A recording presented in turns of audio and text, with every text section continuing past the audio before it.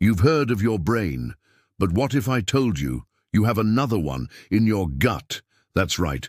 Deep inside your digestive system is a hidden network of over 100 million neurons. It's called the enteric nervous system, and scientists call it your second brain. Unlike your actual brain, this one doesn't think or solve math problems, but it controls digestion, communicates with your immune system, and even talks directly to your brain through the vagus nerve, a superhighway of electrical signals connecting your gut and head.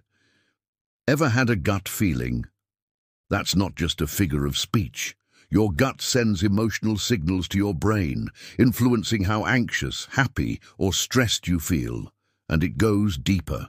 Your gut houses trillions of bacteria, the microbiome, which produces serotonin, dopamine, and other chemicals that shape your mood and focus. So when your gut is unhealthy, your brain feels it.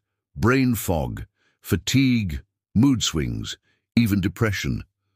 But when your gut thrives, so does your mind. So next time you eat, remember, you're not just feeding your stomach, you're feeding your second brain.